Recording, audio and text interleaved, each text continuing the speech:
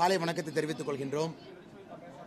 நம்முடைய பாரத பிரதமர் மாண்புமிகு நரேந்திர மோடி அவர்கள் நாளை தமிழகம் வர இருக்காங்க. பாரத பிரதமர் அவர்கள் நாளை சாயங்காலம் central Chennai, south Chennai parliament இரண்டு பக்கமும் கூட ரோட் ஷோ மக்களை சந்திக்கக்கூடிய யாத்திரையில் பங்கேற்பார்கள். நாளை சாயங்காலம் சென்னையில் 6 மணிக்கு மேலே இந்த நிகழ்வு நடைபெறும். அதன் பிறகு பாரத பிரதமர் அவர்கள் இரவு சென்னையில் தங்கிவிட்டு நாளை மறுநாள் காலையில் முதல் நிகழ்வாக வேலூருக்கு போகிறாங்க. அங்கே நம்முடைய தருமபுரியில் இருக்கக்கூடிய பாட்டாளி மக்கள் கட்சியினுடைய வெற்றி வேட்பாளர் அக்கா டாக்டர் சௌமியா அவர்கள் வேலூர் பாராளுமன்ற தொகுதியினுடைய வெற்றி வேட்பாளர் அண்ணன் ஏசி சண்முகம் அவர்களை ஆதரித்து வேலூர் பொதுக்கூட்டத்தில் பேசுவார். வேலூர் முடித்த பிறகு நேரடியாக அங்கிருந்து மேட்டுப்பாளையம் வர்றாங்க. மேட்டுப்பாளையத்தில் நம்முடைய பாரத பிரதமர் நரேந்திர மோடி அவர்கள் நீலகிரி பாராளுமன்ற தொகுதி, கோயம்புத்தூர் பாராளுமன்ற தொகுதி, பொள்ளாச்சி பாராளுமன்ற தொகுதி வேட்பாளரை ஆதரித்து மேட்டுப்பாளையத்தில் பிரச்சாரம் ஒரு பொதுக்கூட்டம் மூலமாக மேற்கொள்வார்கள். அதன் பிறகு பிரதம மந்திரி அவர்கள் தமிழ்நாட்டினுடைய சுற்றுப்பயணத்தை முடித்துவிட்டு அடுத்த மாநிலத்திற்கு செல்வாங்க. இது முடிந்த பிறகு பிரதமர் அவருடைய மற்றும் ஒரு சுற்றுப்பயணம் 12ஆம் தேதிக்கு மேலே தமிழகத்திற்கு இருக்கும். அந்த தேதி முடிவு செய்யப்பட்ட பிறகு நம்முடைய பத்திரிகை நண்பர்களுக்கு நாங்கள் அறிவிக்கின்றோம். இதை தவிர கேள்வி இருந்தால் கேளுங்க. 4 கோடி பணம் வந்து நயினார் நாகேந்திரன் சம்பந்தப்பட்ட பணம் பிடிக்கப்பட்டதா எதிர்கட்சிகள் வந்து குற்றச்சாட்டு வச்சிருக்காங்க. அதே சமயம் அதற்கு வந்து மாநிலத்தில் வந்து பதில் கொடுக்கணுங்கிற கோரிக்கை வச்சிருக்காங்க. ஆனால் இது சம்பந்தமான சாரி இல்லைங்கண்ணா, இல்லை பரவாயில்லைங்க, சாரி. இது சம்பந்தமாக நம்முடைய திருநெல்வேலி பாராளுமன்ற தொகுதியினுடைய வெற்றி வேட்பாளர் அங்கே இருக்கக்கூடிய எம்எல்ஏ அண்ணன் நயினார் நாகேந்திரன் அவர்கள் பதில் அளிச்சிருக்கிறாங்க. ஒரு சதி வலையில் நயினார் நாகேந்திரன் அண்ணன் அவர்களுடைய பெயர் சொல்லப்பட்டிருக்கிறது. எனக்கும் இதற்கும் எந்தவித சம்பந்தமும் இல்லை என்று நயினார் நாகேந்திரன் அவர்கள் சொல்லிய பிறகு இது மேலே அதை பற்றி பேசுறதுக்கு ஒன்றும் இல்லைங்களாங்கண்ணா. யாரெல்லாம் சம்பந்தப்பட்ட அதிகாரிகள் இருக்கிறாங்க, இந்த பறக்கும் படை, எலெக்ஷன் கமிஷன் அஃபீல்ஸ் யார் இருந்தாலும் கூட இது சம்பந்தமாக அவர்கள் தீர விசாரித்து நடவடிக்கை எடுக்கட்டும். அதை பற்றி எந்த பிரச்சனையும் இல்லை. சம்பந்தப்பட்டவர்கள் மீது எந்த நடவடிக்கை எடுத்தாலும் பிரச்சனை இல்லை. நயினார் நாகேந்திரன் அவர்கள் தனிப்பட்ட முறையில் சம்பந்தம் இல்லை என்று சொல்லிய பிறகு எதிர்க்கட்சி நண்பர்கள் இதை வச்சு அரசியல் செஞ்சுட்டு இருக்காங்க. நம்ம என்ன பேசுறதுன்னா, பாஜக சம்பந்தப்பட்ட 20 வேட்பாளர்களுடைய வீட்டிலையும் அவங்க போறக்கூடிய இடங்களையும் வந்து சோதனை செய்ய வேண்டியது புகாரை வந்து தேர்தல் கமிஷன் கொடுத்துருக்காங்க. யார் கொடுத்துருக்காங்கண்ணா? அரசு பாரதி. அதாவது எப்படின்னா, இந்த திருட ஒரு வீட்டில் திருடும் பொழுதுன்னா போலீஸ்காரங்க அந்த வீட்டை நோக்கி போவாங்க. திருட என்ன பண்ணுவான், போலீஸ்காரங்க வர்றாங்கன்னு சொல்லிட்டு வீட்டிலிருந்து வெளியே ஓடி வந்து திருடன் திருடன் திருடம்மா. உடனே போலீஸ்காரங்க என்ன நினைப்பாங்க, வீட்டுக்குள்ளே போய் எங்கடா திருடனை காணான்னு தொலைவுனா திருட வெளியே ஓடி இருப்பான். அதான் இன்னைக்கு திமுக. ஸோ எலெக்ஷன் வரும்பொழுது திமுக செய்யக்கூடிய எல்லா தவறுகளும் கூட மக்கள் மன்றத்தில் காவல்துறை, எலெக்ஷன் கமிஷன் பார்க்கக்கூடாதுங்கிறக்காக இன்னைக்கு ஆர்எஸ் பாரதி அவர்கள் திருடன் திருடன் திருடன் ஓடிட்டு இருக்கார். ஆனால் உண்மையான திருடன் திராவிட முன்னேற்ற கழகம் என்பது தெரியும். கோயம்புத்தூரில் 85 வயசுக்கு மேலே ஓட்டு போட்டால் திமுக என்ன கொடுக்குறாங்க? தோடு, தங்கத்தோடு, 2000 ரூபாய் பணம். அடுத்து இன்னும் 10 நாட்களில் வரக்கூடிய இலவசங்களை கோயம்புத்தூர் மக்கள் பார்க்கத்தான் போகிறாங்க, தமிழ்நாடு முழுவதுமே. அதனால் பணத்தை பற்றி பேசுவதற்கு ஒரு தார்மீக உரிமை ஒரு கட்சிக்கு இல்லைன்னா அது திராவிட முன்னேற்ற கழகம். இன்னைக்கு அண்ணன் ஆர்எஸ் பாரதி அவருடைய வாதம் என்பது, ஒரு வீட்டிலிருந்து ஒரு திருடன் வெளியே ஓடி வந்துவிட்டு காவல்துறையை குழப்புவதற்காக திருடன் திருடன் திருடன் என்று சொல்வது போல் இருக்கு.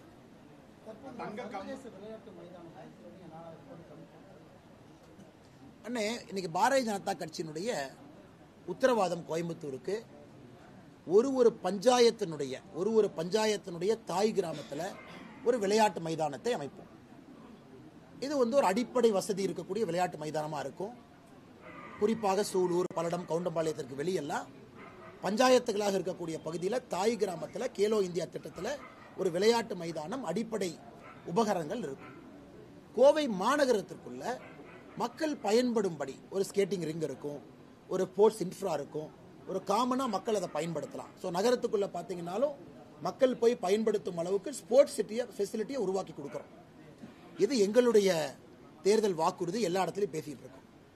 இன்னைக்கு இதை மக்கள் சப்போர்ட் பண்ண ஆரம்பிச்சதுக்கப்புறம் இன்னைக்கு முதலமைச்சர் மு க ஸ்டாலின் களத்துக்கு வந்திருக்கார். நாங்கள் கிரிக்கெட் இன்டர்நேஷனல் ஸ்டேடியம் கட்டுறோம் அப்படின்னு.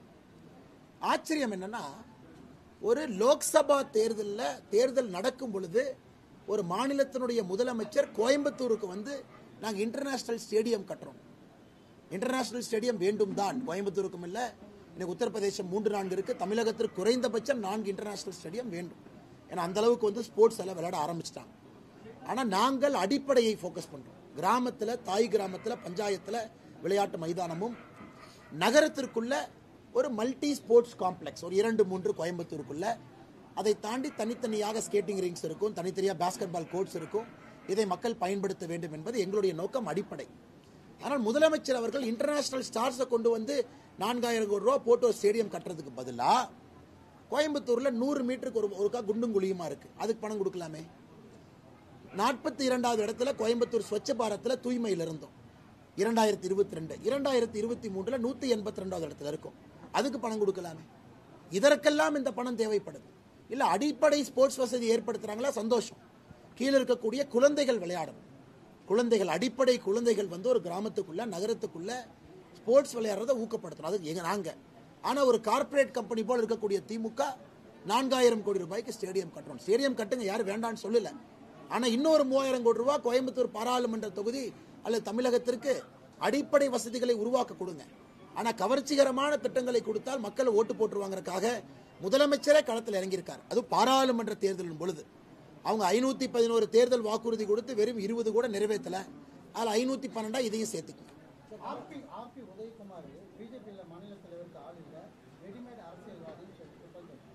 எல்லாம் ஜூன் 4ஆம் தேதி வரை பொறுத்திருக்க சொல்லுங்க. அந்த கட்சி எங்க இருக்கு, அவர் எங்க இருக்காரு, எத்தனை இடத்துல எத்தனை ஓட்டு வாங்குறாங்க, என்ன 40 நாள் தான் இருக்கு. எப்பொழுதுமே சொல்லுவாங்க, ஒரு விளக்கு வந்து அணையும் பொழுது பிரகாசமா எரியுமா. இன்னைக்கு அது போன்ற தலைவருடைய கருத்துக்கள் அப்படித்தான் நான் பார்க்கிறேன். இந்தியாவின் தலைநகரான நாக்பூரை மாற்றத்துக்கு மத்திய அரசாங்கம் முயற்சி செய்கிறது. அதனால தயவு செய்து பிஜேபிக்கு ஓட்டு போட்டுறாங்கன்னு சொல்லி கமலஹாசனுடைய பிரச்சாரம். மென்டல் ஹாஸ்பிட்டலில் போய் பிரெயின் எக்ஸாமின் பண்ணுங்க, அந்த மாதிரி யாராச்சும் சொல்றாங்கன்னா, அது கமலஹாசனாக இருக்கட்டும் யார் சொன்னாலும் கூட மென்டல் ஹாஸ்பிட்டலுக்கு கூட்டிட்டு போய் பிரெயின் எக்ஸாமினேஷன் பண்ண சொல்லுவாங்க. உண்மையாலுமே நல்லா இருக்காங்களா, 2 பிரெயினுமே, லெஃப்ட் பிரெயின் ரைட் பிரெயின் ரெண்டுமே ஃபங்க்ஷன் ஆகுதா, சுயநலவோட தான் இருக்காங்களா, சரியா சாப்பிட்றாங்களா அப்படின்னு பார்த்து மருத்துவ ஆலோசனை கமலஹாசன் ஐயா கொடுக்கணும். நல்ல ஒரு சைக்காட்டிஸ்டை கூட்டிட்டு போய் நல்ல மருத்துவ ஆலோசனை கமலஹாசன் அவங்களுக்கு கொடுக்கணும். எப்படி இந்தியாவுடைய கேபிட்டலை நாக்பூருக்கு மாற்ற முடியும், எப்படி மாற்ற முடியும், நீங்களே லாஜிக்கலாக சொல்லுங்க, எப்படி மாற்ற முடியும். இந்தியாவுடைய winter capital, summer capital Chennai கொண்டு வாங்க, நான் அதை ஏற்றுக்கிறேன். சென்னைக்கு வந்து ஒரு கேபிட்டலை கொண்டு வாங்க, சவுத்து கொண்டு வாங்க. ஆனால் கமலஹாசன் அவர்கள் எங்கேயோ இருந்துட்டு இன்னைக்கு வந்து நாக்பூரில் RSS ஆஃபீஸ் இருக்கு, ஆனால் நாக்பூருக்கு வந்து இந்தியாவுடைய கேபிட்டல் போயிடும். ஆனால் கமலஹாசன் அவர்கள் should get his head examined. உண்மையாலுமே சுயநனவோடு தான் பேசுறாங்களா, ஆரோக்கியமான கருத்துக்களை தான் பேசுறாங்களா, இல்லை திமுகவுக்கு தன்னுடைய கட்சியை ஒரு ராஜ்யசபா சீட்டுக்காக வித்துறதுக்காக இப்படி கூவ வேண்டும் என்று கமலஹாசன் அவர்கள் நினைக்கின்றார்கள் என்பதை கமலஹாசன் அவர்கள் தான் முடிவு செய்யும். பிரதமர் வந்து மணிப்பூருக்கு போகாம இங்க தமிழ்நாட்டுக்கு வந்து அடிக்கோக்கா வந்துட்டு இருக்காரு. தேர்தலில் தோல்வி பயங்கள் திமுக ஒவ்வொரு கூட்டத்திலையுமே. ஏன் திமுக கதறாங்க? பிரதான் மந்திரி தன்னுடைய நாட்டில் இருக்கக்கூடிய தமிழகத்திற்கு வர்றாங்க, திமுக என்ன பயம்? இதே முதலமைச்சர் அவரை கையில கிளவுஸ் போட்டுக்கிட்டு அப்படியே அந்த கார்ல வந்து அப்படியே யாரையும் தொடாம கும்பிடு போட்டுட்டு அந்த மாவட்டத்தினுடைய தலைநகரத்துக்கு வந்து அப்படியே ஹைட்ராலிக் லிஃப்ட் ஏறி பேசுறத தவிர முதலமைச்சரை கிராமத்துக்கு போக சொல்லுங்க. இந்த முதலமைச்சர் எத்தனை கிராமத்துக்கு போயிருக்காருன்னா, தமிழ்நாட்டினுடைய முதலமைச்சர் எத்தனை கிராமத்துக்கு போயிருக்காரு? முதலமைச்சரான பிறகு 33 மாசத்துல எத்தனை கிராமத்துல இரவு தங்கியிருக்காரு? ஏன்னா மக்கள் நகரத்தில் மட்டும்தான் வசிக்கிறாங்களா, மக்கள் கிராமத்தில் யாரும் மக்கள் இல்லையா? இந்த முதலமைச்சர் எத்தனை முறை கிராமத்துக்கு போயிருக்காரு? வெள்ளை அறிக்கை விட சொல்லுங்க. கிராமத்துக்கே போக மாட்டார். ஸ்பெயினுக்கு போவாரு, யூகேக்கு போவாரு, துபாய்க்கு போவாரு, ஜப்பானுக்கு போவாரு, இங்கெல்லாம் போவாரு. அப்புறம் நகரத்துக்கு வந்து கை காட்டிட்டு கிளம்பி போயிடுவார். அதனால் இது போன்ற ஒரு முதலமைச்சரை வைத்துக்கொண்டு RS பாரதி அவர்களோ வேறு திமுக தலைவர்கள் பேசுவதோ வெட்கக்கேடானது. மேட்டுப்பாளையம், ஏன்னா கோயம்புத்தூர் வந்து 2 முறை வந்திருக்கிறாங்கன்னா, அதனால் கட்சியிலிருந்து மேட்டுப்பாளையத்துக்கு இந்த முறை பிரதமர் அவர்களை அழைத்து செல்கின்றோம். ஆக்சுவலாக முதல்ல பொள்ளாச்சி இருந்துச்சு, பொள்ளாச்சியில் லாஜிஸ்டிக்கலாக இடம் சரியாக அமைஞ்சு வரல, பிரதமருடைய செக்யூரிட்டி கன்சிடரேஷனுக்கு இடம் சரியாக அமைஞ்சு வரல. LNT பைபாஸ் சாலை பக்கத்தில் தொலைவு பார்த்தோம். மேட்டுப்பாளையத்தில் இடம் சரியாக பாதுகாப்பு காரணங்களுக்காக அமைந்து வந்திருக்கின்ற சூழலில் மேட்டுப்பாளையத்தில் பிரதமருடைய நிகழ்வு 10ஆம் தேதி மத்தியானம் இருக்கும். 12ஆம் தேதிக்கு மேல பிரதமருடைய பயணம் இருக்கு. போகாத இடத்துக்கு கூட்டிகிட்டு போகணும். நம்முடைய நோக்கம் வந்து பிரதமர் எங்கே செல்லுலையோ அங்கே போகணும். அப்படின்னா ஏற்கனவே வந்த இடத்துக்கு போக மாட்டாங்க, புது இடத்துக்கு பிரதமருடைய பயணம் இருக்கும். 12ஆம் தேதிக்கு மேலே உங்களுக்கு சொல்கிறோம். 40 நாட்கள் பத்திரிகையாளர்கள் பின்னாடி பூத கண்ணாடி வச்சுட்டு கூடி வரலாம் அப்படிங்கிற ஒரு ஸ்டேட்மெண்ட் சொல்லியிருந்தோம். நேற்று நடந்த சர்ச்சைக்கான முக்கியமான காரணம் உங்கள் பத்திரிகை நண்பர் வந்து நம்முடைய ஐடி விங் ஒருத்தரை வந்து தாக்குறாரு, வாக்கி டாக்கியை உடைக்கிறார், கெட்ட வார்த்தையில் ஆபாசமாக பேசுகிறார். அது தவறு. என்னை பொறுத்தவரை அவர்கிட்ட மன்னிப்பு கேட்கணும். 1 to 1 யார் அந்த பையன் இருக்கான், அந்த தாக்கப்பட்ட பையன் யார், 1 to 1 கேட்டு நீங்கள் பிரச்சனையை முடிச்சுங்க. ஏன்னா என்னுடைய டீமில் ஒருத்தவங்க இருக்காங்களா, அவங்களை காக்க வேண்டியது என்னுடைய பொறுப்பு, அது என்னுடைய பொறுப்பு. இது மட்டும்தான் சண்டை காரணம். அவங்க அதுக்கப்புறம் வந்தார், பேசினார், அந்த பையன்கிட்ட பேசினார், பேசிட்டு போயிட்டார், அதோட பிரச்சனை முடிஞ்சிச்சு, அவ்வளோதான். பட் என்னை பொறுத்தவரை பத்திரிகை நண்பர்களுக்கு சுதந்திரம் இருக்குது. அதே போல் இண்டிபெண்ட்டாக ஒருத்தர் கவர் பண்ணுறாங்கன்னா அவங்களுக்கு சுதந்திரம் இருக்குது. எல்லாருக்கும் அந்த வேனில் ஸ்பேஸ் இருக்குது, எல்லாரும் வரணும். ஒரு வாக்கி டாக்கியை உடைக்கும் அளவுக்கு கலவரம் ஆகக்கூடாது அப்படிங்கிறத என்னுடைய நோக்கம்.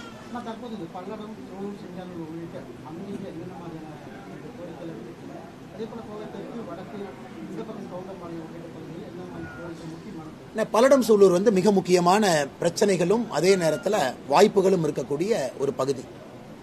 குறிப்பாக அவர்களுடைய கோரிக்கை என்பது விசைத்தறி, இதை அடுத்த கட்டத்திற்கு எடுத்துச் செல்ல வேண்டும், பிரச்சனைகளை களைந்து கொடுக்க வேண்டும், நீர் மேலாண்மையை உயர்த்தணும், 900 அடியில் வாட்டர் டேபிள் இருக்கு, 200 அடி கொண்டு வரணும். ஸோ இது மக்களுடைய கோரிக்கை. இதுக்கு நாங்கள் சொல்யூஷன் கொடுத்துருக்கோம்.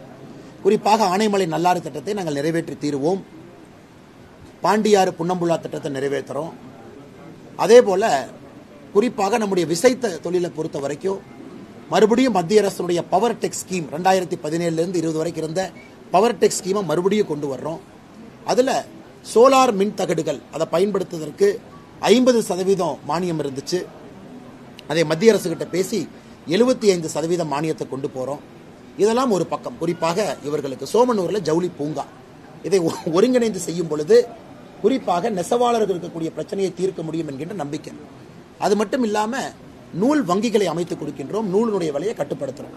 ஸோ இது வந்து விவசாயம், தண்ணி பிரச்சனை, நெசவாளர்களுக்கு அந்த பகுதியினுடைய கோரிக்கைகள் நாங்கள் அவர்களுக்கு கொடுத்துருக்கக்கூடிய உத்தரவாதம்.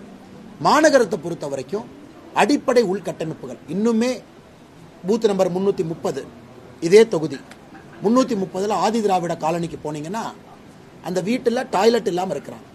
அடிப்படையில் ஸ்வச்ச பாரத்துக்கு பாரத பிரதமர் அவர்கள் கழிப்பறை வசதி ஏற்படுத்தி கொடுக்க வேண்டும் என்று சொல்லியும் கூட பூத் நம்பர் 330 நூற்றுக்கணக்கான வீடுகளுக்கு அடிப்படை கழிப்பறை வசதிகள் இல்லை. இதெல்லாத்தையும் சரி பண்ணணும். நகரம் முழுக்க ரோடு சரி பண்ணணும். எங்கே மேம்பாலம் தேவையோ மேம்பாலத்தை கொண்டு வரணும். நகரத்துக்குள்ள நம்ம சொன்ன மாதிரி கொஞ்சம் கிரீனரி பண்ணணும். குறிப்பாக நொய்யல் நதியை சுத்தப்படுத்தணும், கௌஷிகா நதியை சுத்தப்படுத்தணும், நீர்நிலைகளை மறுபடியும் ஊக்குவித்து நீர் ஆதாரத்தை வலுப்படுத்தணும். நகரத்திற்குள்ள ஏற்கனவே நம்ம சொன்ன இந்த ஸ்போர்ட்டிங் ஃபெசிலிட்டி எல்லாம் கொண்டு வரணும். ஆட்டோமொபைல் கிளஸ்டர் ஒன்று கோயம்புத்தூர் நகரத்துக்கு கொண்டு வரணும். ஃபவுண்டரிக்கு ஒரு டெக்னிக்கல் இன்ஸ்டியூட் கொண்டு வரணும். இது போன்ற நிறைய இண்டஸ்ட்ரீஸ் கோரிக்கை வச்சிருக்கிறாங்க, அதற்கு உத்தரவாதம் கொடுத்திருக்கின்றோம். அடிப்படை வசதிகளுக்கும் உள்கட்டமைப்புக்கும் உத்தரவாதம் கொடுத்திருக்கோம். கடந்த முறை கொலுசு மாதிரி இந்த டைம் தங்க மூக்குத்தி கொடுப்பதா சொல்லி ஒரு கோவை இதுல பேச்சு இருக்கு. இடத்துக்கு தகுந்த மாதிரி கொடுப்பாங்கன்னு நினைக்கிறேன்னா. 85 வயதிற்கு மேல இருக்கக்கூடிய நம்முடைய மூத்தவர்களுக்கு தோடுன்னு தூக்கி சுத்தினாங்க ஒரு 4 பேர். மூக்குத்தி வரலாம், என்ன வேணாலும் வரலாம், என்ன வேணாலும் வரட்டுனா. ஆனால் இந்த முறை நாங்கள் தெளிவாக இருக்கின்றோம். என்னதான் கோயம்புத்தூரில் அள்ளி வீசினாலும் கூட, ஏன்னா தோல்வி பயம் டெய்லி அதிகமாகும். முதலமைச்சர் சென்னையில் உட்காந்துட்டு ப்ராஜெக்ட் அனௌன்ஸ் பண்ணுறாரு. இங்கே இருக்கக்கூடிய ஆட்கள் பணத்தை வைத்து விலைக்கு வாங்கலான்னு பார்க்குறாங்க. ஆனால் எங்களுடைய அரசியல் மிக தெளிவாக இருக்கின்றோம். இது மாற்றத்திற்கான அரசியல். கோயம்புத்தூரில் அவங்க கொண்டாந்து தங்க சுரங்கத்தையே கொட்டினாலும் கூட மக்களுடைய வாக்கு மோடி அவர்களுக்கு தாமரை சின்னத்தில் தான் இருக்கும். ஆனால் 2 நாளுங்கண்ணா, 2 நாட்களில் கொடுத்துருவாங்கண்ணா. ஆல்மோஸ்ட் முடிச்சிட்டோம். ஏன்னா நம்மளுடைய தேசிய தேர்தல் அறிக்கைக்கு வெயிட் பண்ணிட்டு இருக்கோம். அதிலும் தமிழ்நாடு சம்பந்தமான இஷ்யூஸ் இருக்கு, அதற்கான பிரச்சனைகளுக்கான தீர்வு இருக்கு. அதே நேரத்தில் புதிய ப்ராமிசஸ் இருக்கு. எங்களை பொறுத்தவரை 10ஆம் தேதிக்கு மேலே கொண்டு போகக்கூடாதுன்னு பார்க்குறோம். ஏன்னா 17ஆம் தேதி லாஸ்ட் டே ஃபார் கேம்பெயினிங். மக்களுக்கு 1 வார காலம் இருக்க வேண்டும் தேர்தல் அறிக்கையை பார்த்து பேசுவதற்கு. அதனால் அந்த நேரத்துக்கு டைம் பண்ணிட்டு இருக்கோம். மாநிலத்தினுடைய தேர்தல் அறிக்கை, கோயம்புத்தூரினுடைய தேர்தல் அறிக்கை, தேசியத்தினுடைய தேர்தல் அறிக்கை.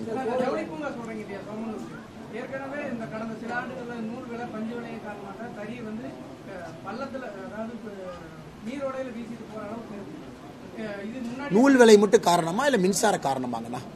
நீங்க மின்சாரத்தை வந்து 65% உயர்த்திருக்கிறீங்க. நிலை கட்டணம் உயர்வு, பீக் டிமாண்ட் சார்ஜ் உயர்வு, சோலார்ல இருந்து எடுத்தீங்கன்னா 1 ரூபா 10 காசு உயர்வு. எப்படி ஒரு நெசவு தொழில் செய்ய முடியுங்கண்ணா? ஏன்னா நான் கிராம கிராமமாக சுற்றிட்டு வர்றேன். இவ்வளவு மின்சார கட்டணத்தை உயர்த்தி எப்படி அவங்களால செய்ய முடியும்? நூல் விலையை பொறுத்தவரை நமக்கு தெரியும், இந்தியாவை பொறுத்தவரை இன்னைக்கு எல்லோருமே இந்தியாவுடைய காட்டன் குவாலிட்டி கம்மியாக இருக்குன்னு ஆஸ்திரேலியாவிலிருந்து, வெளிநாட்டிலிருந்து, அமெரிக்காவிலிருந்து வாங்குறாங்க. நூல் பெரும்பான்மை வெளியிருந்து வருது. நம்முடைய பெர் ஹெக்டர் ப்ரொடக்ஷனும் குறைவாக இருக்குது. இன்னைக்கு நூலுக்கும் கூட கிட்டத்தட்ட வெளிநாட்டிலிருந்து நூல், குவாலிட்டி நூல் வேண்டுங்கிற அளவுக்கு போயிருக்கு. அதை மாற்றணும். அதற்கெல்லாம் இப்போ அடித்தல் அமைக்கணும். இதை பற்றி பேசணும். நூல் பேங்க், அதுக்கு தான் நூல் வங்கின்னு ஒரு வார்த்தையை பயன்படுத்துகிறேன். நூல் பேங்க், நூல் வங்கிங்கிறது நம்மளோட மத்திய அரசினுடைய கான்செப்ட். இதற்கு முன்பும் கூட நாம் அறிவித்திருக்கின்றோம், செயல்படுத்தியிருக்கின்றோம். ஆனால் தமிழ்நாட்டை பொறுத்த வரைக்கும் அதை மாநில அரசு அக்கறை எடுத்து நூல் வங்கியை திறமையாக செயல்படுத்தலை. இந்த நூல் வங்கி மட்டும்தான் குறிப்பாக கீழே கிராமத்தில், சிறிய நகரத்தில் யாரெல்லாம் கைத்தறி நெசவு பண்ணுறாங்களோ அவர்களுக்கு ஒரு சீரான நூல் விலையை கொண்டு வருவதற்கு நூல் வங்கி தேவைப்படுகிறது. அதற்கும் உத்தரவாதம் கொடுத்திருக்கின்றோம்.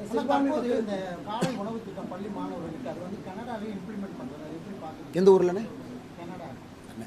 காலை உணவு திட்டம்ங்கிறது மத்திய அரசு நியூ எஜுகேஷன் பாலிசியில் 2020 நாம் சொல்லி இருப்பது. பெங்களூர் இன்னைக்கு போனீங்கன்னா இஸ்கான், அங்க இருக்கக்கூடிய கவர்மெண்ட் ஸ்கூல்ல காலை உணவு கொடுக்கறாங்க. இதே இஸ்கான் தமிழ்நாட்டில் திமுக வர்றதுக்கு முன்னாடியே இதே இஸ்கான் வந்து தமிழக அரசு கிட்ட பர்மிஷன் அப்ளை பண்ணாங்க. காலை உணவு திட்டம் சென்னை கார்பரேஷன் ஸ்கூல்ல நாங்க கொடுக்குறோம். ஸோ காலை உணவு திட்டம் நீங்க ஒரிசாக்கு போங்க, பெங்காலுக்கு போங்க, அங்க இருக்கக்கூடிய என்ஜிஓஸ் பண்ணிட்டு இருக்காங்க. காலை உணவு திட்டம் ஏதோ முதலமைச்சர் ஸ்டாலின் அவர்கள் காலையில் உட்கார்ந்து கண்டுபிடிச்ச மாதிரி. NEP-ல நியூ எஜுகேஷன் பாலிசியில திமுக எதிர்க்கட்சியாக இருக்கும் பொழுது காலை உணவு என்கின்ற வார்த்தையை பேசுவதற்கு முன்பே நம்ம நியூ எஜுகேஷன் பாலிசியில காலை உணவு திட்டத்தை கண்டிப்பாக ஒரு மாநில அரசும் செயல்படுத்த வேண்டும் என்று சொல்லி இருக்கின்றோம். காரணம் எதுக்கு? டிராப் ரேட்டை, எஜுகேஷன் டிராப் அவுட் ரேட்டை குறைப்பதற்காக. இன்னைக்கு திமுக காரங்களுக்கு என்னன்னா, சூரியன் தோன்றியது 1967, கடல் தோன்றியது 1967, மனிதர்கள் தோன்றியது 1967 இல்லைங்களா? நீங்கள் நானும் ஆடை உடுத்திக் கொண்டு நாகரிகமாக வாழுவது 1967 தான். நம்ம என்னென்ன சொல்றது? கோவையில சிறுபான்மை மக்களுக்கு அண்ணாமலை உத்தரவாதம் இல்லை சார். சிறுபான்மை மக்கள் வந்து அண்ணாமலை அப்படிங்கிற ஒருத்தர் ரொம்ப அபிப்பிராயம் வேற மாதிரி இருக்குது. நீங்க என்ன உத்தரவாதம்? அண்ணா, நான் சிறுபான்மை பெரும்பான்மை எப்போ பிரிச்சு பேசினதில்லை. என்னோட ஸ்பீச்சை நீங்க பாக்குறீங்க. ஏதாவது மாறுபட்ட கருத்துக்கள் வச்சிருக்கிறேன்னா, 3 ஆண்டுகளாக மாநில தலைவராக இஃப்தார் நோன்பு திறந்து கொண்டிருக்கின்றேன். சமத்துவ கிறிஸ்துமஸை கொண்டாடி கொண்டிருக்கின்றோம். நான் இந்த சிறுபான்மை பெரும்பான்மை அந்த பஞ்சாயத்துக்குள்ள போகவே விரும்பல. நான் மக்களை மக்களாக பார்க்கின்றேன். எல்லோரும் நன்றாக இருக்க வேண்டும் என்று நினைக்கின்றோம். 1998 கோவை குண்டுவெடிப்பில் 6 சிறுபான்மையினர், ஒரு குழந்தை கூட இறந்திருக்கிறாங்க. இது எல்லா இடத்துலையும் நடக்குது. இந்த முறை 2022 சூசைட் பிளாஸ்ட் முதலாக அதை கண்டித்து அறிக்கை கொடுத்தது கோயம்புத்தூர் ஜமாத். ஆனால் என்னை பொறுத்தவரை இந்த சிறுபான்மை பெரும்பான்மை அரசியலுக்குள் நான் போகவே விரும்பல. கோவை மக்களை மக்களாகத்தான் நான் பார்க்கின்றேன். தமிழ்நாட்டு மக்களை மக்களாகத்தான் பார்க்கணும். என்னுடைய அரசியல் 3 ஆண்டு காலம் அப்படித்தான் இருக்கு. வேற்றுமையில் ஒற்றுமை என்பதிலே உறுதியாக நம்பக்கூடிய நான் மனிதன். நான்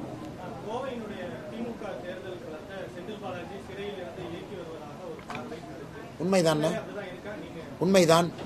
இந்த கரூர் கம்பெனி என்று சொல்லக்கூடியவங்க வந்துட்டாங்க. ஜெயிலிருந்து செந்தில் பாலாஜி அவர்கள் டெய்லி போன்ல பேசுறாரு, இயக்குறாரு, கதை திரைக்கதை வசனம் எழுதுறாங்க. TRB ராஜாக்கு அவர் தான் கதை திரைக்கதை வசனம் எழுதி கொடுத்துட்டு இருக்காரு. இதை செய்ய அதை செய்யன்னு TRB ராஜா அவர் சொன்னதை இங்க செஞ்சுக்கிட்டு இருக்காரு. பட் இந்த டைம் என்ன கதை திரைக்கதை வசனம் எழுதினாலும் கூட கோயம்புத்தூர் மக்கள் தெளிவாக இருக்கின்றார்கள். இன்னைக்கு திமுக என்னன்னா, ஜெயிலிலிருந்து ஒருத்தர் கதை திரைக்கதை வசனம் எழுதணும், அதை இங்க இருக்கக்கூடிய வேட்பாளர் செய்யணும், இங்க வந்திருக்கக்கூடிய அமைச்சர்கள் அதை இம்ப்ளிமெண்ட் பண்ணணும். என்ன நடந்தாலும் கூட நான் தான் முதல்ல இருந்து சொல்றேனே பாருன்னா, தங்க சுரங்கத்தையே நீங்க கொட்டினா கூட இந்த முறை கோயம்புத்தூர்ல பாரதிய ஜனதா கட்சி தேசிய ஜனநாயக கூட்டணி வெற்றி பெறுவது உறுதி. அண்மையில் ஒரு நிகழ்ச்சியில் கலந்து சொன்னீங்க, இளைஞர்கள் வந்து அரசியலுக்கு வர வேண்டும்னா ஒரு 5 ஆண்டுகள் வந்து அந்த பகுதியில் வேலை செய்யணும், அதுக்கப்புறம் அரசியலுக்கு வாங்க அப்படின்னு சொல்லியிருக்கீங்க. அந்த நீங்க சொன்ன வார்த்தைகள் வந்து இப்ப அது உங்களுடைய அனுபவத்தின் வெளிப்பாடா தெரிகிறதா, இல்ல கட்சியில வந்து அதுக்கான ஆட்கள் இல்லை அப்படிங்கிற ஒரு வெளிப்பாடா அப்படின்னு சொல்லி? ஒரு இளைஞர்கள் வேகமா கிவ் அப் பண்றாங்கன்னா, பாலிடிக்ஸ்ல சஸ்டெயின் பண்ணணும். வந்து ஒரு நாள், ஒரு மாசம் சீட்டு கிடைக்கல, நான் அமெரிக்காவிலேருந்து வந்தேன், வேலையை விட்டுட்டு வந்தேன், நான் வந்து ஒரு கம்பெனி ஸ்டார்ட் அப்ல இருந்து அரசியலுக்கு வந்தேன், என்னால் தாக்கு பிடிக்க முடியல, அதெல்லாம் அவாய்ட் பண்ணோம்னா பாலிடிக்ஸ் ஃபர்ஸ்ட் தெரியணும்னா காலை உள்ள விடணும், அதை தண்ணிக்குள்ள காலை விட்டு பார்க்கணும். தென் லாங் டேர்மா இளைஞர்களால் சஸ்டெயின் பண்ண முடியும். ஏன்னா பொலிட்டிக்கல் பார்ட்டி பை நேச்சர் வந்து இளைஞர்களை ஜென்ரலாக எல்லா கட்சிகளுமே அக்கமடேட் பண்ணுவாங்கன்னு சொல்ல முடியாது. ஆனால் இளைஞர்களுக்கு ஒரு பெரிய அரசியல் ஆர்வம் இருக்கு, லாங் டேர்மா இருக்கணும்னா தோல்விகளை ஏற்றுக்கக்கூடிய மனப்பக்குவம் வேணும். இதுவரை தோல்விகளே பார்க்கல, அரசியல் களத்தில் மட்டும்தான் நான் பார்க்குறேன் அப்படின்னா வேகமாக கிளம்பிடுவாங்க. ஆனால் இளைஞர்களை பொறுத்த வரைக்கும் ஒரு வேலை செய்கிறீங்க, ஒரு காலேஜில் ஸ்டூடெண்ட்டாக இருக்கிறீங்க, பார்ட் டைம் வாங்க அரசியலுக்கு, பூத்து வேலைக்கு வாங்க. இன்னைக்கு பாருங்கள் எத்தனையோ இளைஞர்கள் கேன்வஸ் பண்ணிட்டு இருக்காங்க, எல்லாம் வேற வேற காலேஜில் படிக்கிறாங்க. அந்த கட்சியினுடைய தன்மையை பற்றி புரியும், கொஞ்சம் கொஞ்சமாக வரும்போது செட் ஆகிக்குவாங்க. ஏன்னா இன்னைக்கு இளைஞர்களை பொறுத்த வரைக்கும் வேகமாக வர்றாங்க, வேகமாக கிவ் அப் பண்ணுறாங்க. அது நடக்கக்கூடாது என்பதற்காகத்தான் அந்த நிகழ்ச்சியில் ரொம்ப டீப்பாக சில விஷயங்களை என்னுடைய அனுபவத்தில் நான் பகிர்ந்து முடிஞ்சுதானே. காவல்துறை வந்து பாஜக, தமிழக காவல்துறை பாஜக நிறைய சப்போர்ட் பண்ணுது அப்படின்ற மாதிரி அதிமுக வேட்பாளர்கள் குற்றஞ்சாட்டு மறியல்லாம் பண்ணாங்க. யாரை மறியல் பண்ணாங்கன்னா எம்டி காரை சுற்றி உட்காந்து, டயரை சுற்றி உட்காந்து மறியல் பண்ணிட்டு இருந்தாங்க. நான் ஏதோ ஒரு பாயிண்ட்ல பிரச்சாரம் பண்ணிட்டு இருக்கேன், நம்முடைய எம்டி வெஹிக்கிள் பின்னாடி வந்துட்டு இருக்கு, நான் ஜீப்ல பிரச்சாரம் பண்ணிட்டு இருக்கேன். இவங்க எம்டி வெஹிக்கிளை போய் டயரை சுற்றி உட்காந்து 10 பேர் ரோட்டில் படுத்திருந்தா நான் என்னென்ன பண்ண முடியும்? காவல்துறைக்கு அதுக்கு என்ன சம்பந்தம்? ஏன் பாயிண்ட் 5 பாயிண்ட் முன்னாடி இருக்கு. ஒரு வண்டிக்குள்ள வேட்பாளர் இருக்காங்களா இல்லையான்னு கூட தெரியாம வண்டியை சுற்றி வளைச்சா நான் என்ன பண்ண முடியும்? அந்த பகுதியில் நான் இல்லை, நான் இன்னொரு பகுதியில் இருக்கேன், ஓப்பன் ஜீப்ல பிரச்சாரம் பண்றேன், என் வண்டி எனக்கு பின்னாடி 5 கிலோமீட்டருக்கு பின்னாடி இருக்கு. ஸோ இந்த அளவுக்கு தான் மக்களுக்கு அறிவு இருக்கு, நான் என்ன பண்ண முடியும்? ஆமா, டயரை சுற்றி தான் உட்கார்ந்தாங்க, டயரை சுற்றி தான் உட்கார்ந்தாங்க. ஏன்னா வண்டியில 4 டயர் இருக்கு, டயரை சுற்றி உட்கார்ந்தாங்க. இதுல என்னென்ன இருக்கு? உண்மை தானே சொன்னேன். அதில் கீழே படுத்து 2 பேர் புரண்டுகிட்டு இருந்தாங்க, 2 பேர் எந்திரிச்சாங்க, 2 பேர் சுற்றி சுற்றி வந்தாங்க. நாங்கள் வேட்பாளர் வண்டியை சிறை பிடிச்சிட்டாங்க, ஆனால் வேட்பாளர் தான் உள்ள இல்லையே, அவர் 5 கிலோமீட்டருக்கு முன்னாடி ஜீப்ல பிரச்சாரம் பண்ணிட்டு இருக்காரு. நான் யாரையும் சொல்லனே, நான் அண்ணாமலை எப்படி பேசுவானோ அப்படி பேசுறேன். இதுல அர்த்தத்தை நீங்க எடுத்துக்கணும். ஆமாங்கண்ணே, ஒரு நேற்று ஒருத்தர் வந்தாரு, ஆட்டுக்குட்டி ஆசையா வந்து கொடுத்தாரு, திரும்ப அவர்கிட்டயே கொடுத்துட்டேன், தாயிட்ட கொண்டு போய் சேர்த்திருக்கேன். அண்ணே, ஜூன் 4ஆம் தேதி நீங்க பாப்பீங்க, நீங்கள் இங்க தான் இருக்க போறீங்க, நான் இங்க தான் இருக்க போறேன். தேர்தல் களத்தை பாருங்க. சாமானியருடைய குரலை சாராய வியாபாரியினுடைய மகன் டிஆர்பி ராஜா கேட்கத்தான் போறாரு. டிஆர்பி ராஜா யார்? ஒரு சாராய வியாபாரியினுடைய மகன். அந்த குரலை ஜூன் 4ஆம் தேதி கேட்கத்தான் போறார், சாமானியருடைய குரல்.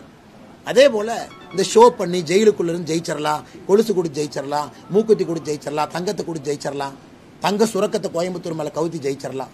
அது எல்லோருக்கும் சாமானிய மக்களுடைய குரல் ஜூன் 4ஆம் தேதி இருக்கு.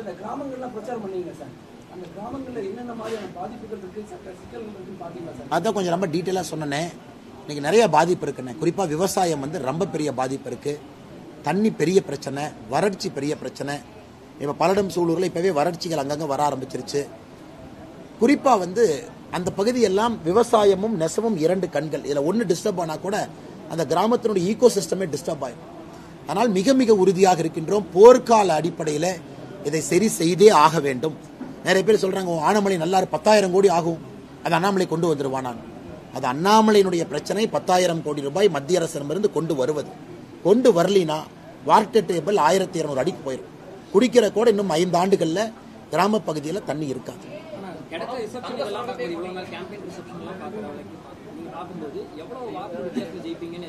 அண்ணே 60% வாக்கு எனக்கு பக்கத்தில் பாட்டாளி மக்கள் கட்சி, இந்த பக்கம் கொங்கு நாடு முன்னேற்ற கழகத்தினுடைய அண்ணன், இந்த பக்கம் பாட்டாளி மக்கள் கட்சி அண்ணன் உள்ள வந்தாங்க, சேர்ல உட்கார்ல. இந்த பக்கம் ஓபிஎஸ் அண்ணனுடைய டீம் இருக்கிறாங்க, இந்த பக்கம் அம்மா மக்கள் முன்னேற்ற கழகம் இருக்கிறாங்க, இங்க நம்முடைய பாரதிய ஜனதா கட்சியினுடைய தலைவர் இருக்கிறாங்க. எல்லோரும் சேர்ந்து தேரை இழுக்கின்றோம். 60% போலாகக்கூடிய வாக்குகள் எங்களுக்கு கிடைக்கும். நீங்க பாருங்க. தங்க சுரங்கத்தையும் கொட்டி கொடுக்கறதுக்கு தயாரா இருக்கிறாங்க, நிறைய பரிசு பொருள்லாம் கொடுப்பாங்க அப்படின்றீங்க இல்லையா? தடுக்கிறதுக்கு முயற்சி செய்வீங்களா? இல்ல நீங்களும்? அண்ணே, நான் வந்துண்ணே முதல்ல இருந்து சொல்றேனே, நான் ஓப்பனா இருக்கேன். ஏன்னா நீங்க பாருங்க, யாருக்கும் வாக்குக்கு பணம் கொடுக்க மாட்டேன். நம்பர் 1. செகண்ட், இது ஏன் வேலை இல்லை. இங்க கொடுக்குறான் அங்க கொடுக்குறான். பாசிட்டிவான பாலிடிக்ஸை மக்கள்கிட்ட வைங்க. அது செய்யறதுக்கு எலெக்ஷன் கமிஷனருக்கு போலீஸ்காரங்க இருக்கிறாங்க, மீடியா இருக்கிறாங்க, அவங்க செய்யட்டும். பாரதிய ஜனதா கட்சி கடைசி 10 நாள்ல வேஸ்ட் பண்ணி நைட்டு வந்தான், 2 வீலர்ல வந்தான், ஊருக்கு வெளியே நிக்கிறான், ஓட்டர் லிஸ்ட் வச்சு டிக் போட்டுட்டு இருக்கா, அதெல்லாம் நம்ம வேலை கிடையாது. நீங்க மக்களை சந்திச்சு 10 நாள் நீங்க பார்க்க தானே போறீங்க. அண்ணே நான் சொல்றேன் 10 நாள் நீங்க பார்க்கத்தான் போறீங்க. எலெக்ஷன் கமிஷன் யார் பக்கம் இருக்கு நீங்க பார்க்கத்தான் போறீங்க. தமிழ்நாட்டில் எலெக்ஷன் கமிஷன் பாரதிய ஜனதா கட்சியினுடைய அபிஷியல் ஆடுக்கு பர்மிஷன் கொடுக்க மாட்டாங்க. அபிஷியல் ஆடு கோயம்புத்தூர்ல கோர்ட்டுக்கு போய் பர்மிஷன் வாங்கி நிகழ்ச்சி நடத்துறாங்க.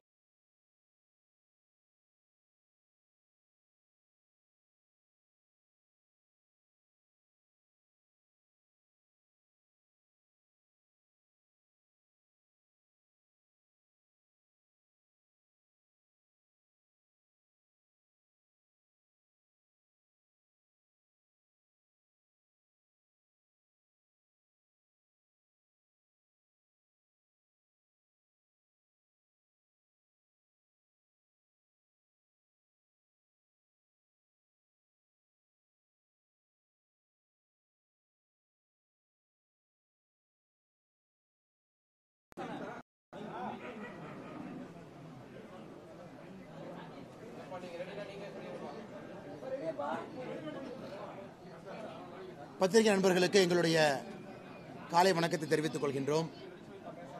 நம்முடைய பாரத பிரதமர் மாண்புமிகு நரேந்திர மோடி அவர்கள் நாளை தமிழகம் வர இருக்காங்க. பாரத பிரதமர் அவர்கள் நாளை சாயங்காலம் central Chennai, south Chennai parliament இரண்டு பக்கமும் கூட ரோட் ஷோ, மக்களை சந்திக்கக்கூடிய யாத்திரையில் பங்கேற்பார்கள். நாளை சாயங்காலம் சென்னையில் 6 மணிக்கு மேலே இந்த நிகழ்வு நடைபெறும். அதன் பிறகு பாரத பிரதமர் அவர்கள் இரவு சென்னையில் தங்கிவிட்டு நாளை மறுநாள் காலையில் முதல் நிகழ்வாக வேலூருக்கு போகிறாங்க. அங்கே நம்முடைய தருமபுரியில் இருக்கக்கூடிய பாட்டாளி மக்கள் கட்சியினுடைய வெற்றி வேட்பாளர் அக்கா டாக்டர் சௌமியா அவர்கள் வேலூர் பாராளுமன்ற தொகுதியினுடைய வெற்றி வேட்பாளர் அண்ணன் ஏசி சண்முகம் அவர்களை ஆதரித்து வேலூர் பொதுக்கூட்டத்தில் பேசுவார். வேலூர் முடித்த பிறகு நேரடியாக அங்கிருந்து மேட்டுப்பாளையம் வர்றாங்க. மேட்டுப்பாளையத்தில் நம்முடைய பாரத பிரதமர் நரேந்திர மோடி அவர்கள் நீலகிரி பாராளுமன்ற தொகுதி, கோயம்புத்தூர் பாராளுமன்ற தொகுதி, பொள்ளாச்சி பாராளுமன்ற தொகுதி வேட்பாளரை ஆதரித்து மேட்டுப்பாளையத்தில் பிரச்சாரம் ஒரு பொதுக்கூட்டம் மூலமாக மேற்கொள்வார்கள். அதன் பிறகு பிரதம மந்திரி அவர்கள் தமிழ்நாட்டினுடைய சுற்றுப்பயணத்தை முடித்துவிட்டு அடுத்த மாநிலத்திற்கு செல்வாங்க. இது முடிந்த பிறகு பிரதமர் அவருடைய மற்றும் ஒரு சுற்றுப்பயணம் 12ஆம் தேதிக்கு மேலே தமிழகத்திற்கு இருக்கும். அந்த தேதி முடிவு செய்யப்பட்ட பிறகு நம்முடைய பத்திரிகை நண்பர்களுக்கு நாங்கள் அறிவிக்கின்றோம். இதை தவிர கேள்வி இருந்தால் கேளுங்க. 4 கோடி பணம் வந்து நயினார் நாகேந்திரன் சம்பந்தப்பட்ட பணம் பிடிக்கப்பட்டதா எதிர்கட்சிகள் வந்து குற்றச்சாட்டு வச்சிருக்காங்க. அதே சமயம் அதற்கு வந்து மாநிலத்தில் வந்து பதில் கொடுக்கணுங்கிற கோரிக்கை வச்சிருக்காங்க. ஆனால் இது சம்பந்தமான இல்லைங்கண்ணா, இல்லை பரவாயில்லைங்க அண்ணா, சாரி. இது சம்பந்தமாக நம்முடைய திருநெல்வேலி பாராளுமன்ற தொகுதியினுடைய வெற்றி வேட்பாளர் அங்கே இருக்கக்கூடிய எம்எல்ஏ அண்ணன் நயினார் நாகேந்திரன் அவர்கள் பதில் அளிச்சிருக்கிறாங்க. ஒரு சதி வலையில் நயினார் நாகேந்திரன் அண்ணன் அவர்களுடைய பெயர் சொல்லப்பட்டிருக்கிறது. எனக்கும் இதற்கும் எந்தவித சம்பந்தமும் இல்லை என்று நயினார் நாகேந்திரன் அவர்கள் சொல்லிய பிறகு இது மேலே அதை பற்றி பேசுறதுக்கு ஒன்றும் இல்லைங்களாங்கண்ணா. யாரெல்லாம் சம்பந்தப்பட்ட அதிகாரிகள் இருக்கிறாங்க, இந்த பறக்கும் படை, எலெக்ஷன் கமிஷன் அஃபீல்ஸ் யார் இருந்தாலும் கூட இது சம்பந்தமாக அவர்கள் தீர விசாரித்து நடவடிக்கை எடுக்கட்டும். அதை பற்றி எந்த பிரச்சனையும் இல்லை. சம்பந்தப்பட்டவர்கள் மீது எந்த நடவடிக்கை எடுத்தாலும் பிரச்சனை இல்லை. நயினார் நாகேந்திரன் அவர்கள் தனிப்பட்ட முறையில் சம்பந்தம் இல்லை என்று சொல்லிய பிறகு எதிர்க்கட்சி நண்பர்கள் இதை வச்சு அரசியல் செஞ்சுட்டு இருக்காங்க. நம்ம என்ன பேசுறதுக்குன்னா, பாஜக சம்பந்தப்பட்ட 20 வேட்பாளர்களுடைய வீட்டிலையும் அவங்க போறக்கூடிய இடங்களையும் வந்து சோதனை செய்ய வேண்டியது புகாரை வந்து தேர்தல் கமிஷன் கொடுத்துருக்காங்க. யார் கொடுத்துருக்காங்கண்ணா? அரசு பாரதி. அதாவது எப்படின்னா, இந்த திருட ஒரு வீட்டில் திருடும் பொழுதுன்னா போலீஸ்காரங்க அந்த வீட்டை நோக்கி போவாங்க. திருட என்ன பண்ணுவான், போலீஸ்காரங்க வர்றாங்கன்னு சொல்லிட்டு வீட்டிலிருந்து வெளியே ஓடி வந்து திருடம்மா. உடனே போலீஸ்காரங்க என்ன நினைப்பாங்க, வீட்டுக்குள்ளே போய் எங்கடா திருடனை காணான்னு தொலைவுனா திருட வெளியே ஓடி இருப்பான். அதான் இன்னைக்கு திமுக. ஸோ எலெக்ஷன் வரும்பொழுது திமுக செய்யக்கூடிய எல்லா தவறுகளும் கூட மக்கள் மன்றத்தில் காவல்துறை, எலெக்ஷன் கமிஷன் பார்க்கக்கூடாதுங்கிறக்காக இன்னைக்கு RS பாரதி அவர்கள் திருடன் ஓடிட்டு இருக்கார். ஆனால் உண்மையான திருடன் திராவிட முன்னேற்ற கழகம் என்பது தெரியும். கோயம்புத்தூரில் 85 வயசுக்கு மேலே ஓட்டு போட்டால் திமுக என்ன கொடுக்குறாங்க? தோடு, தங்கத்தோடு, 2000 ரூபாய் பணம். அடுத்து இன்னும் 10 நாட்களில் வரக்கூடிய இலவசங்களை கோயம்புத்தூர் மக்கள் பார்க்கத்தான் போகிறாங்க, தமிழ்நாடு முழுவதுமே. அதனால் பணத்தை பற்றி பேசுவதற்கு ஒரு தார்மீக உரிமை ஒரு கட்சிக்கு இல்லைன்னா அது திராவிட முன்னேற்ற கழகம். இன்னைக்கு அண்ணன் RS பாரதி அவருடைய வாதம் என்பது ஒரு வீட்டிலிருந்து ஒரு திருடன் வெளியே ஓடி வந்துவிட்டு காவல்துறையை குழப்புவதற்காக திருடன் என்று சொல்வது போல் இருக்கு.